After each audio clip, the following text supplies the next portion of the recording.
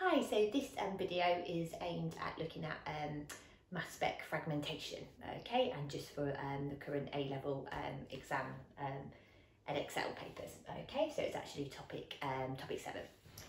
So back in topic 1 with mass spec, we just looked at it for elements, okay, for monatomic or diatomic elements to be able to calculate their relative atomic masses, okay.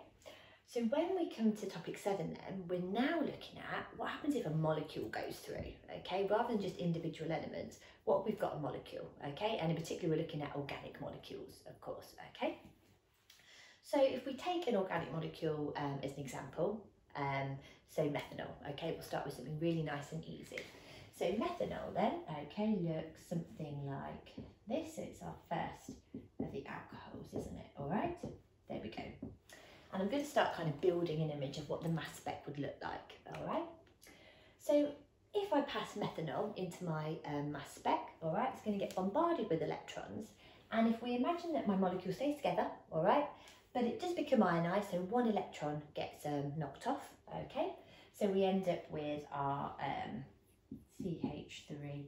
There's my kind of structural formula of my methanol, and it ends up as an ion, okay?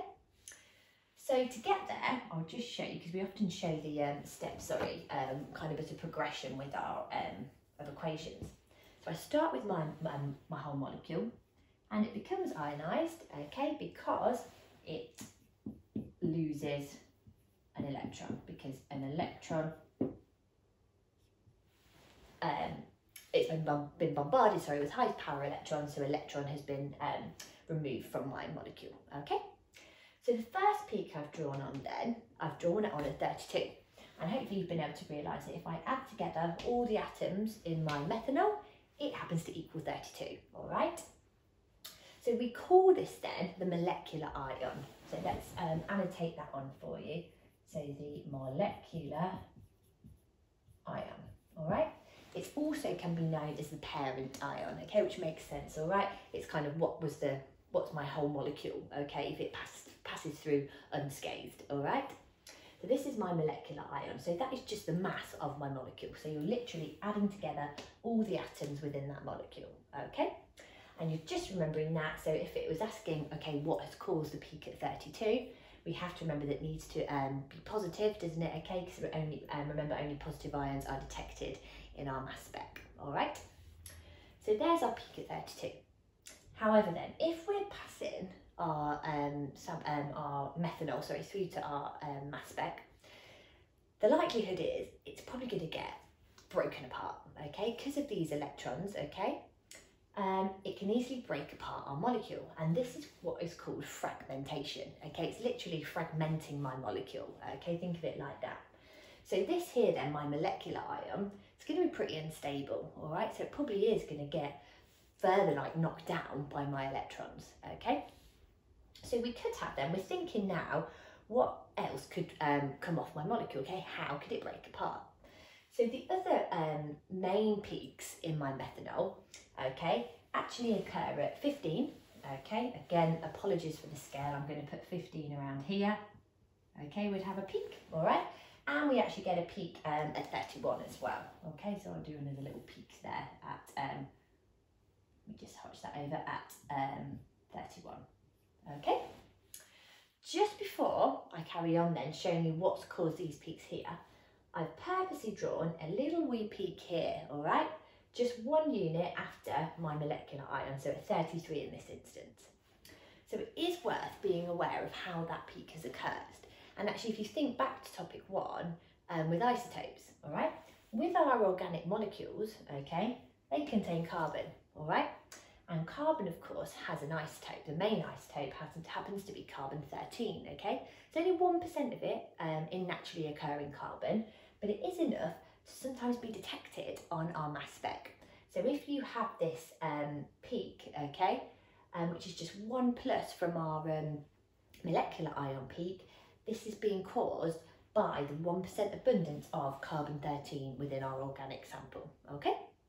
So going back to then where we get a peak at 15 and 31 occurring, all right? So I've got my molecule here. So I've ionised it, it happens to be positive. Okay, not very stable, what could break off? So we're thinking, what could cause a peak at 31? We only need to remove something that weighs 1, don't we? If we have a look at our molecule, we've got loads of things that weigh 1, all right? So a likelihood is that the H here could be removed, all right? So we draw that, we'd say, right, it started off as our molecular ion, okay? And I'm going to remove this, okay? It's going to get bombarded and it's going to end up as CH3O, okay? Because it has had a hydrogen removed, okay? We've ended up with a positive ion again, okay? And this is what's going to be detected. And if we, again, add up the atoms here, we find that it weighs 31. And that is where our peak at 31 happens, okay? The peak at 15 then, if we go back to our full sample here, we could find that, what weighs 15? Well, there's carbon and 3 hydrogens weighs 15. This is a real common peak actually that you'll, again, you don't need to memorise all the fragments that could possibly happen with organic molecules, as long as you can draw them out and then basically count and know, oh, my carbon weighs 12, these weigh 1, and just work out, if this broke away, what would that weigh? It would weigh 15, yeah? So we could have, again, I'll do it all coming from our molecular ion. I'm going to be ended up with a CH3 that's going to be detected, okay, at 15, okay, and we'll end up with our OH as well, okay. So here, because a carbon and 3 hydrogens weigh 15, that is how we get our peak at 15, all right. So the last thing to mention kind of in this one is with how I've kind of drawn my equations here, and we can see that the first one, that was fine, wasn't it? We just lost an electron from my my whole molecule, so there's our electron there. With these ones then, this was being detected this time. This was my peak at 31. To get there from this then, it had to have lost its hydrogen, hadn't it, okay? So when you've got your fragmentation happening, when you've got the molecule that's fragmenting, because it's going to come apart, you're going to end up with a positive ion and then you get a radical, okay? It's the positive ion that's going to be detected. The radical is just going to kind of travel through and not be detected, okay? And just kind of mopped up at the end, all right? Think of it like that, all right? So with these ones, because I've called these my positive ions, these are the ones that are going to be detected on my mass spec, okay? So this is just another organic molecule that I thought we could have a look at. So this is butane, okay? So one of the ketones, there's our functional group there. So I've drawn-ish what the mass spectra might look like, okay? Please don't worry about the kind of the peak heights too much, all right? All you need to be able to do is to be able to decipher what fragment has caused what peak, all right? The relative intensities and the way that it fragments is just above kind of the A-level syllabus, so don't worry about that, okay? So with butane then, we've got a peak at 72. So remember the furthest peak to the right then, ignoring the n+1 rule with the carbon 13, okay, is our molecular ion, yeah? That's what the whole thing is going to weigh. So if you add it, carbon, carbon, carbon, carbon, oxygen, and the rest are hydrogen. Sorry, I've been lazy and not written in my hydrogens. And it should weigh 72. Okay, so this is caused by our molecular ion. So a question could be, oh, just identify what fragments have caused the main peaks on my spectra. Okay, so my master charge of 72, okay, would be my molecular ion. So I would just write out the kind of the formula of my butane, okay? You could write it out structural formula, you could write it out molecular formula, it really doesn't matter with your molecular ion, okay? So I'm just going to write it out as C4, H3, 4, 5, 6, 7, H8, O, okay? But remember, positive, because it was detected by our mass spec, okay? So that's our one at 72. The reason I've drawn it out for you, okay, is to then help with these bits here. So we're thinking then, okay, what could fragment and give us these masses? As we just saw with methanol then, that had a peak at 15, didn't it? And hopefully you remembered what it was from. It was from a CH3. And actually, we could have it breaking here, okay? We could have it breaking here. Either way, we've got CH3s, haven't we? Okay, so 12, 13, 14, 15, that's what's going to be causing my peak at 15. So master charge 15 would be caused by a methyl group, a CH3, okay, fragment, all right. We're then thinking then, what's caused my peak at 29? So if we start this side, 12, 24, 25, 26, 27, add the oxygen, nah, you've overshot it, haven't you? Okay, that isn't going to weigh 29. Let's go this way, 12, 24, 25, 26, 27, 28, 29. Ah, brilliant, okay. If it fragmented down here, okay, this ethyl group that would break off would weigh 29. So there's our peak at 29. So 29 would be my C2H5 ethyl group. Okay, sorry, that plus looks like a 7 there, doesn't it? There we go. Again, you will find that you come across the methyl and the ethyl probably quite a lot when you're looking at different organic molecules and how they can fragment. But again, don't try and memorise them, as long as you can just work out that an ethyl weighs 29 and, oh yeah, I can break an ethyl off in this example, yeah? So then our last peak we need to identify is at 43, okay? And then if we carried on from this side, 12, 24, 36, and we're going to find that we're going to get above 43 if it's this whole bit that fragments. But if we come from this side, 12, 24, 25, 26, 27, and 16, brilliant, there's our 43. So it would be if it fragmented here, for 29, it was this bit that was detected, wasn't it? This was our positive ion.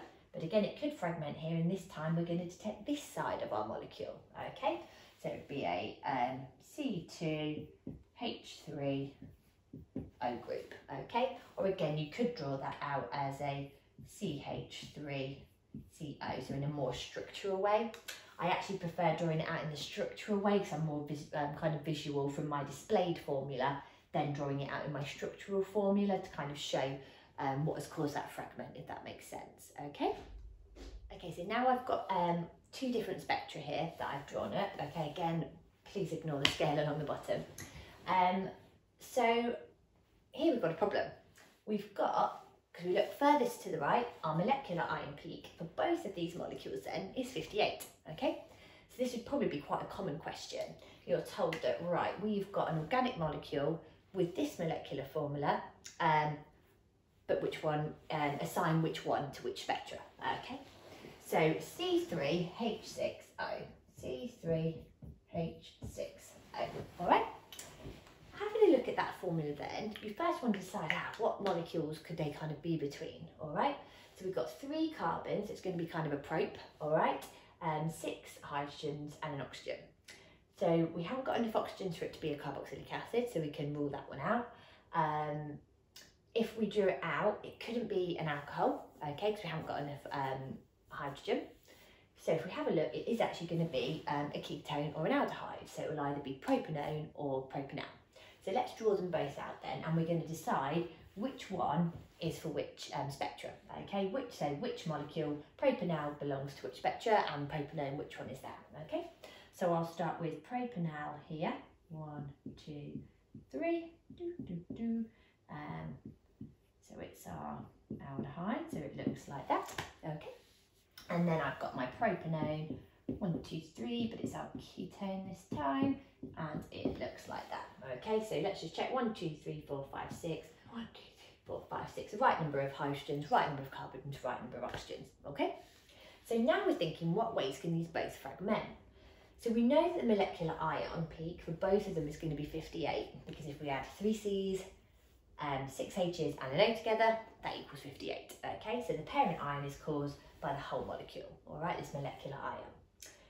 Both of them then have a peak at 15, and we can see, can't we, we're thinking back to those other molecules we've looked at already, both of them could fragment this methyl group, all right? So I'm actually going to try and use these to show you kind of, right, that could break there, that could break there.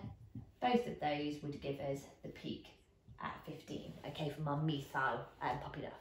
And with propanone, it could actually pop off the other side as well, couldn't it, okay? So that's our 15 peaks. So we can't make the decision yet, can we, all right? Both of them apparently have a peak at 43 as well, so let's find these peaks at 43. So for our propanal then, we've got, we could go from, so 12, 24, 25, 26, 27, 28, 29, and that's not enough, that isn't equaling 43. 12, 24, 25, 26, 27, 37, brilliant. This bit here, if I circle this bit in green, my propanol, that gives me my 43 peak, okay? Let's have a look at the propanone then. Let's check we can get a 43 peak because it's saying that you can because it's in both spectras, okay? So if we have here 12, 24, yeah, brilliant. We've got a CH3CO group. And again, I'll do that one in green. There we go, that would equal 43 as well, okay. And now we're working out then, this is the deciding peak, isn't it? Which one can have a fragment that weighs 29.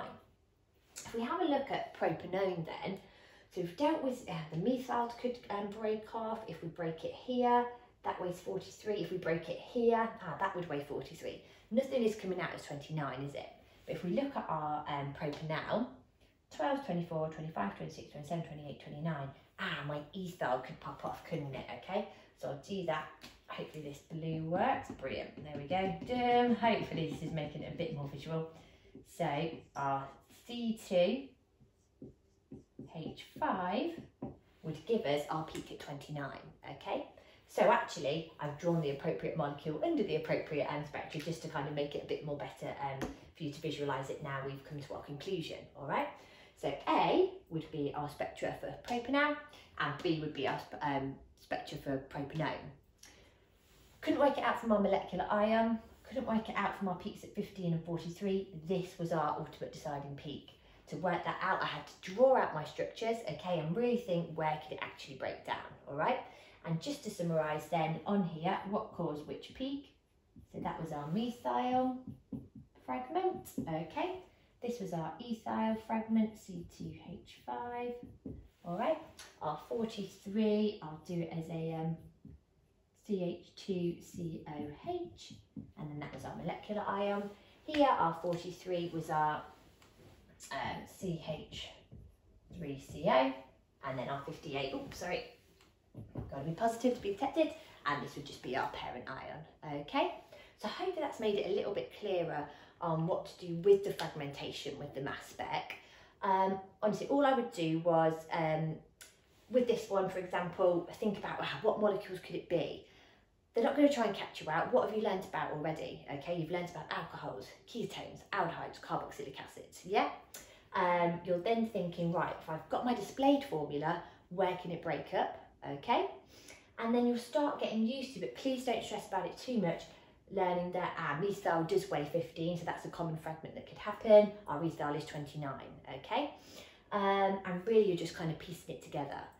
They often then will put the mass spec alongside with the infrared spectra too to give you kind of further evidence and kind of clarification of which molecule you've got, okay?